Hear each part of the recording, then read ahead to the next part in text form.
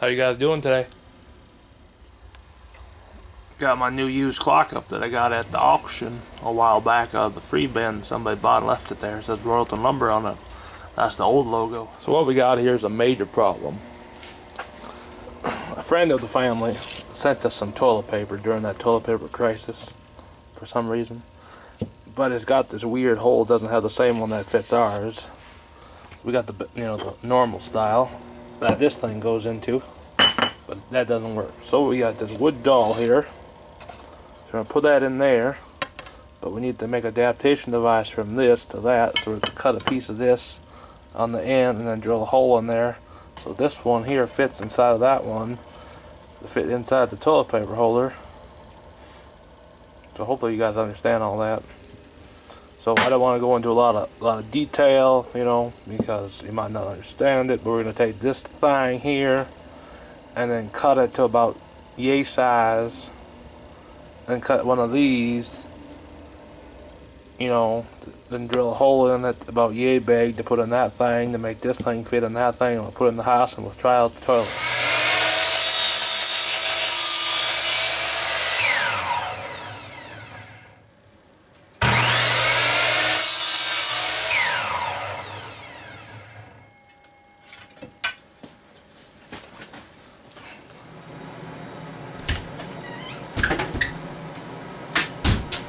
Okay, so I got two little pieces there, and I'm going to take this big piece here, going to cut that at 5.5 inches.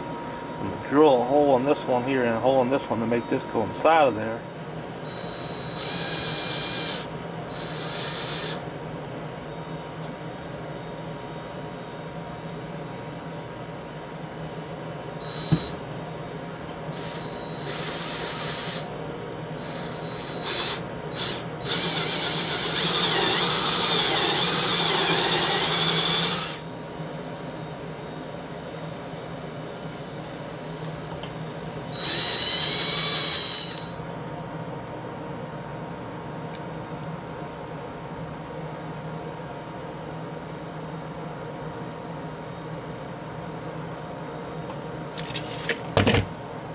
Okay, it's not perfect. I didn't get the holes quite centered, but it'd be good enough for the toilet paper holder, I think.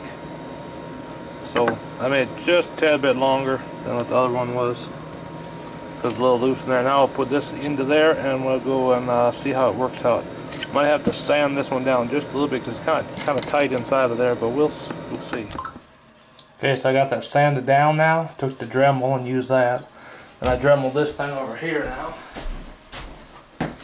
So, you sit down here.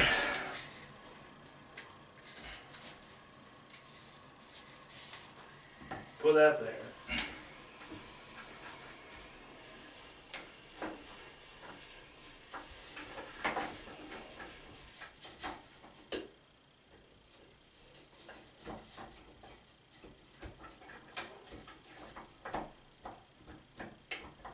Well, get in there. Ooh, got toilet paper. So, hope you guys have a good day, and we'll talk at you later. Bye. Looks good. Yep. Thank you very much. Mm-hmm.